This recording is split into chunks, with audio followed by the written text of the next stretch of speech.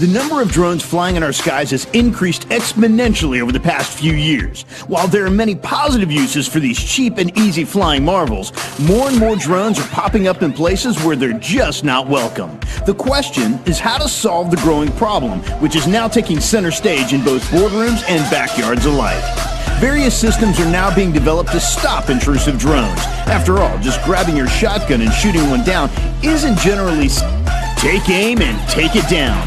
Unwanted or illegal drones, beware. It's the Battle Drone Defender from Battle Corporation, a leader in applied science research, innovation, and manufacturing.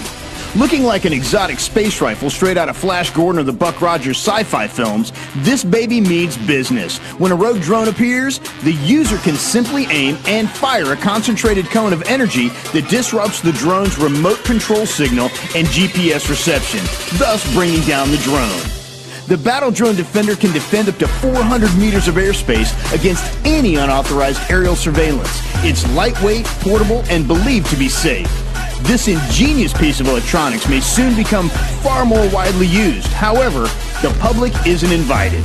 Until approved for public and regular law enforcement use, it's currently only authorized to be used by specific U.S. government agencies. For more information, just visit battle.org.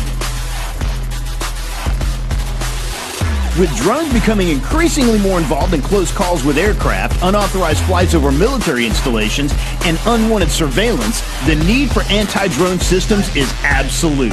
One promising invention is the Skywall 100 drone defense system from English startup company OpenWorks Engineering. When a rogue drone shows up saying, catch me if you can, Skywall, a 22-pound shoulder-mounted net cannon, can actually do just that.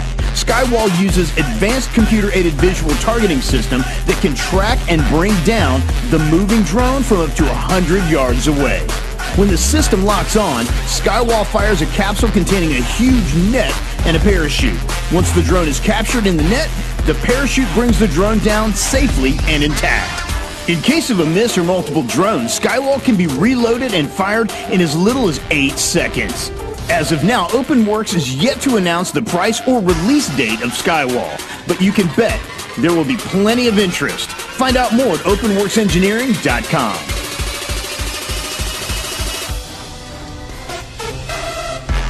Another company developing drone net capture technology is Tice UAV Solutions with the XIPO anti-drone systems. XIPO doesn't need to wait for the drone to wander into range because it's a drone. XIPO is equipped with an onboard camera and can be guided to intercept, fire a net at the moving drone, and disable its propellers. The net can be fired freely, causing the rogue drone to drop to the earth like a stone. Or the net can also remain tethered to the XIPO, allowing it to carry its opponent back to base for examination. This one-sided high-tech game of tag definitely gives the home team advantage against some not-so-welcome visitors. Since the size of the net can be adjusted, development is also underway to adapt the XIPO for capture of manned aircraft, people, cars, even animals. Anyone thinking rodeo? In its current design, XIPO requires that the pilot fly manually, but Tice says they hope to create a version that can automatically chase and capture the target once it's seen by the pilot on the camera. Police are investigating the possibility of using raptors to take down these intruders.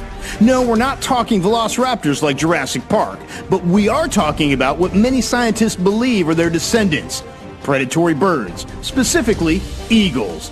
Leave it to the folks in the land of the Vikings to come up with such a talon-wielding solution.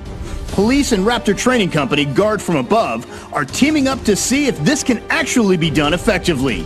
These birds of prey are absolutely beautiful when seen up close. But after one look at one of these majestic creatures snatching a drone from the sky, and you'll know it's not their good looks that makes them so successful in the wild.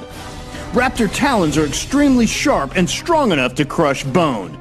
Though the bird's handlers say the eagle's tough legs and claws make it unlikely they'll be injured by the propellers, a trespassing drone may not be so safe.